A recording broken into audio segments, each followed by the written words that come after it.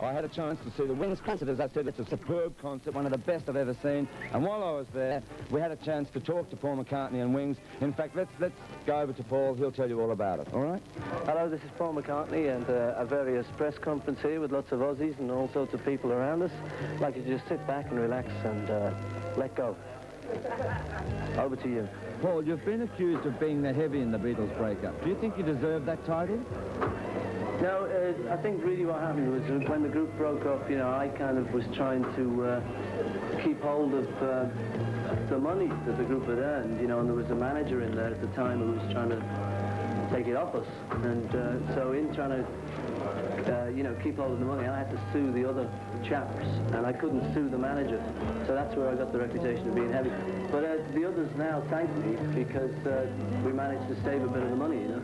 So you are friendly with the other chaps then? Kissing cousins. I see. Well, there's been a lot of talk and rumours of the Beatles getting back together again for one last concert. What are the chances?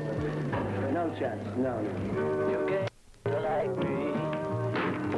Linda, during that initial time of the Beatles breaking up, there was a lot of criticism thrown at Paul, but there was also a lot of criticism thrown at you by John and Yoko about you being involved in recording sessions. Do you think in turn that Yoko should have been involved in the recordings with John?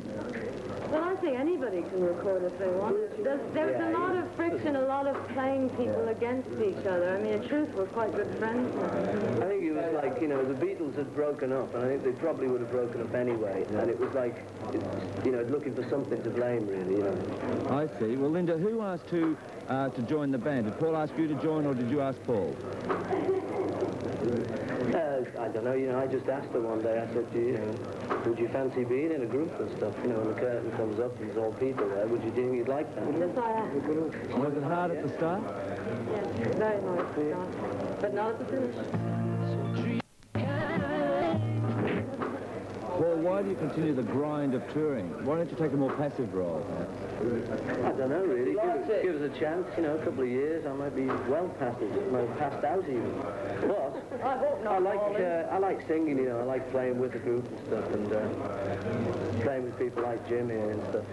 Well, I like playing with you, and man. Joe and Kenny How about me? and Charlie and Norm. Do you make much money out of a tour like this? It's not easy to make money on a tour like this because we take a big show around, you know, and with people like Norm around, it's pretty difficult, you know, but...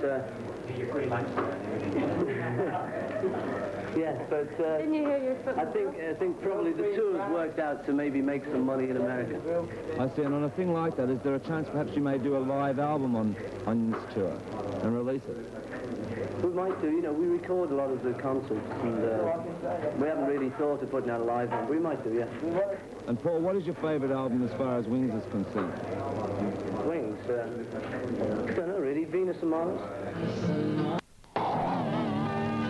And finally, Paul, how would you like the world to remember you? Oh, with a grin.